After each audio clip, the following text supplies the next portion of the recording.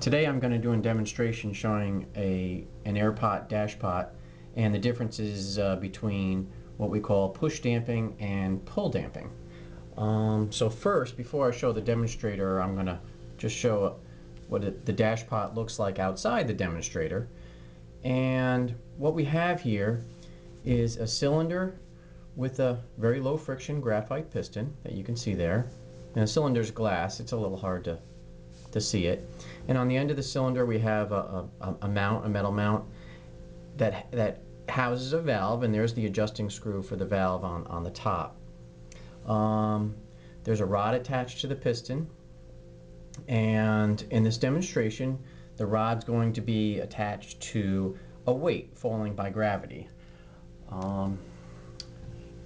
Here's the demonstrator, and inside of this demonstrator, it's a little hard to see, is this same dashpot that I just showed, mounted underneath this weight, and you can see the piston moving right there.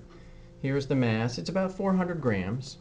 So when I release the mass, gravity will cause it to fall, and this is what we call push damping, where the piston will compress air and air will escape through the valve. At the start of the stroke, you can see that the motion is a little bit quicker, and there's a little bouncing on an air column. And that's because air is compressible, so we need to build up enough pressure in order to resist the weight. So it still lands at a nice slow velocity.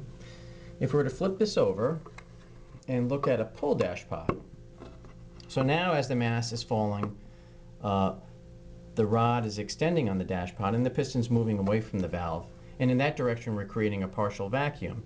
And the advantage of that is that the pressure differential builds much quicker and we get damping almost right away.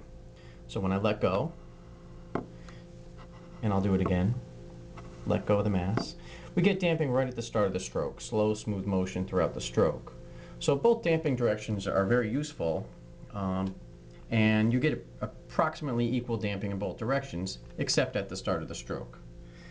And that effect, what we call the air spring, is much less of an effect when you're using smaller weights for a particular dashpot.